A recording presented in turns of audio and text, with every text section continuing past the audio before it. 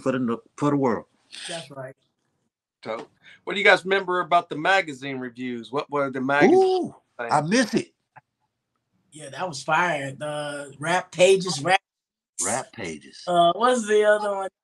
Source, Rap pages, Vertigo, Source, and XXL.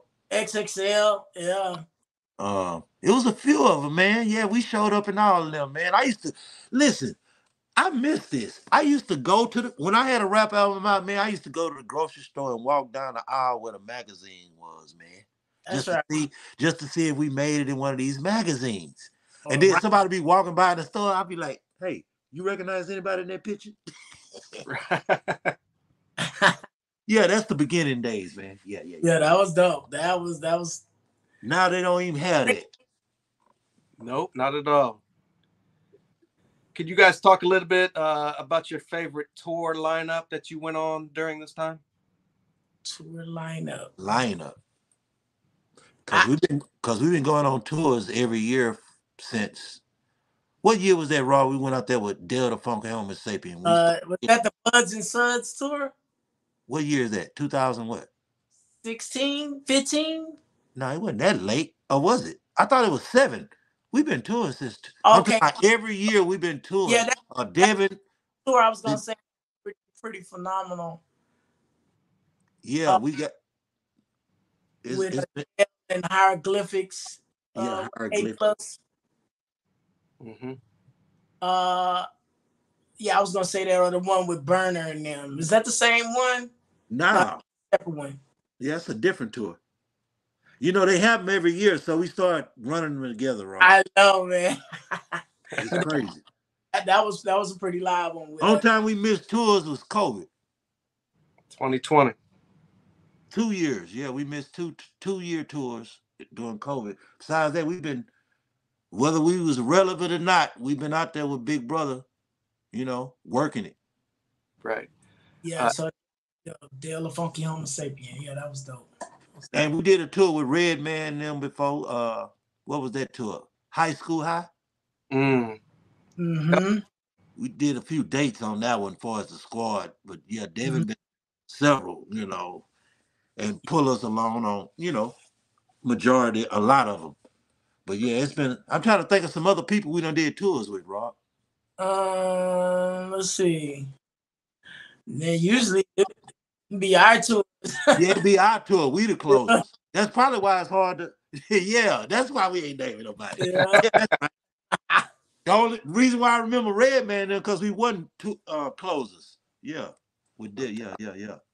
Once that debut album did its thing, did you guys have another follow-up release on Rap a Lot that was supposed to come out? No, we just did demos. Like I say, we just really played the there background. was a lot at that time we was going through as far as getting home bases. We went through a couple studios during the time. You remember we had like 2 or 3 studio spots during that whole little era. Yeah. And so, I think, like I said, when the decision was made to do our big bro solo stuff, then that's just when it kind of, like I said, we did a dope demo that's still fire, man. I gotta see. I tell you, I ran across a couple of those songs. I sent them to you. Yeah. Please send me fire. that. And we didn't do a follow album. We just did a few demos. That was it. And then eventually, it ain't like we just only really did Art Squad. We did the one album named Art Squad, but what we did did that was Coffee Brothers album. we evolved into a clique called the Coffee Brothers. So we done did 1, 2, 3 Coffee Brother albums. And you can say that was Art Squad affiliate. Yeah, because we created the Coffee Brothers. Art Squad, it's groups in the Coffee Brothers though. You got I can't name them all, but you got 3BN, 14K. Yeah. It's groups that make up the Coffee Brothers. One of the groups that make up Coffee Brothers, of course, is the Art Squad. That's right. Right. So it's like Art Squad, 14K, 3BN. It's groups. It's like they all got solo albums, but We make up the Comfort Brothers. That's right. Right. Now I'm gonna ask you this question individually, and you guys give me your opinion. Rob Quest, overall, were you pleased with that debut album? Was there anything missing or anything that you hoped to accomplish that didn't get accomplished? Were you completely satisfied with the overall product? Yes and no.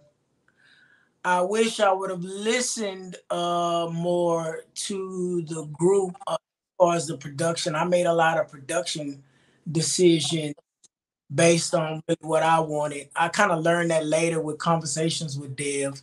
You know, it was certain. I allowed other individuals to have input on the album, and the reason why is probably my lack of confidence. And you know, Dev told me later, he's like, man, a lot of that stuff that I allowed, like, you know, and I don't even know if I should even say this on an interview, like, but I would just leave it at that. Yes and no. I wouldn't have changed anything, but you know, I learned later that, you know, y'all were telling me certain things, you know, Jug and Dev was like, man, we don't need to, man, leave it like how it was, you know. Mm-hmm. And Rob a perfectionist, sir. Hey, Rob, that's had something to do with the studio budget too. But Rob will work on the track and make sure it's like what he, and on the cool, me in the background looking back now, I wanted him to touch it long as he wanted to touch it. Right. But the powers that be and other people, we had cutoffs and deadlines and things of that nature. which I'm glad, because it would have been more expensive than that, but I would have kind of Dev So kind that's of probably some of his no. the arrangements and the production a little more in raw original form. That's what I'm gonna take. That's what I'm gonna give you what I would have changed. But other than that, that's it. I still am glad, you know, that was the only thing that I wish I would have probably did a little different. I wish I would have rapped, boy. Okay. Expand a But little I bit was too on that. hey, I was too green to rap then. I rap, boy, right now though, boy. Woo woo. I'm looking for anything and everything. I want it all. I want all the smoke now. Right. So But overall, Jug Mug, were you complete? Was you satisfied with the complete project? of course, man, I was just glad to have a project. So, Right. I'm talking from a different level, man. I ain't ashamed to say this too. Roy probably gonna put his head down because he know when I say this. Look, I'm in a group with two geniuses. I'm not ashamed to say. I'm the third one. Devin is a genius, obviously the world know now. And that's one right here on this screen with you. I know I'm the third one. I don't make beats. I just grip mics tight now. I grip the mic tight though. But I'm in a group with two geniuses. So being around them has elevated my music game. Devin, let me watch how I say this. Devin is dope. But Devin has got even doper later, but Devin got dope dealing with Rob taught us to hear better, if that makes any sense. I mean, when you sit in Rob room, when you sit in there, we cut off everything. Rob be like, y'all listen, y'all hear that? Me, I'm quick to speak up. Yeah, I hear that train over there. Yeah, it's a train running over there. We be listening with our ears. We listen. Yeah. I said, yeah, I hear that train. He said, no, I ain't talking about that train. Listen harder. I think that nigga would listen over 3, 4 neighborhoods. This nigga can listen from Third Ward to the North Side with his ears. I'm probably exaggerating, but I'm just saying he actually taught me and Devin how to listen better. I'm gonna say that. Right. Very And my ears is keen these days. right. Rob Quest, what do you think it is about this album that people are still talking about it 30 years later? Really just at the time the production was very unique. Back then, we were interpolating samples that we had on. Like that's basically we were replaying the sample using instruments, getting it as close as possible. Like things that they're doing now, they're creating samples now. They have plugins to make it sound like it's vintage. You know, we were doing that kind of stuff back then, and I think the wittiness and sure just comedic level. Yeah. Not You know, taking it serious like that. the creativity of it. You know, it was, especially at that time, there was nothing like it. And I think that's, you know, Deb was singing on hooks. You know, people really weren't singing, the Singing artists on rap hooks. They singing wasn't singing on hooks. like that. That started a wave. Yes. Right. Yes. Facts. That And literally started a I'm gonna wave. use a magazine quote, the little write-ups, how they used to describe us. I'm gonna just say this one little sentence. They used to say, "A breath of fresh air." Mm-hmm. Yeah. Even though we were raunchy and we had the blowfly Richard It Pryor's, was different. but it was different. It was still fun. It Hard. still made you laugh. And I just don't remember nobody just advocating marijuana use that much in songs like that, like how we was. We was straight weed. In We 1994. Right. Jug Mug, your opinion. Why are people still talking about this album 30 years later? Um, I want to say this humbly as possible. I guess they consider it a classic, and a classic, I guess, is from the elements of what Rob and what we are talking about. The difference, the difference of it, the unique of it. We wasn't uh, following industry guidelines. I guess we was doing us and had fun with it. And I guess the fun uh, displayed over to the music. So I guess they see it was a good thing, and like I said, it was different at the time. So yeah, I think that's what the difference was. No doubt. Before we wrap this up, we talked a little bit earlier about how much the album cost. What did all that stem from? long studio sessions. We were in a major studio. I'm not sure what the price was, but it was Taking time, $50 an hour. And we was doing 8 and 10 hour blocks in the studio. creating, taking our time, no interruptions. Let us create, and we just our first time having this accessibility to create, and we didn't want to, try to come with the best stuff we know. So we just kind of took our time with it, and We had songs that were already ready, but we came up with songs in the studio. So yeah, that took a little time actually creating and writing in the studio. Normally you don't do that. right. We actually created I something in the studio. few of the songs we just did right. Yeah. Right. No doubt. I want to thank you two so much for joining me this evening on one of my favorite albums. Before we get out of here, what do you guys have coming up individually and as a collective together? Rock Solid Logic is the name of my EP.